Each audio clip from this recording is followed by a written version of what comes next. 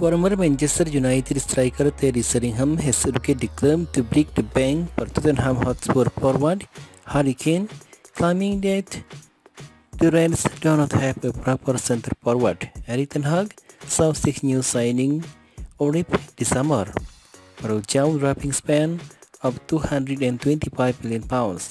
From Malaysia, Lisandro Martinez, Harrison, Casemiro, Antonio, and Martin Dubravka all made the move to Old Trafford ahead of the September 1 deadline.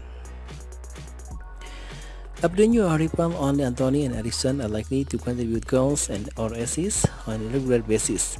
Ronaldo, lack of prompt decision combined with Anthony Martial injury struggle have left United in need of a reliable center forward to lead in the live form. This is an issue that Sheringham has picked up on, as the former Reds sympathizes with the situation facing United new manager. He told Gambling.com they have not really good a proper center forward. Have they? Ten Hag has got one of the hardest jobs in world football at the moment. He has come at United and is trying to get them all rowing in the same direction, but without a recognized center forward up there leading the line and scoring the goals. I think he will find it difficult.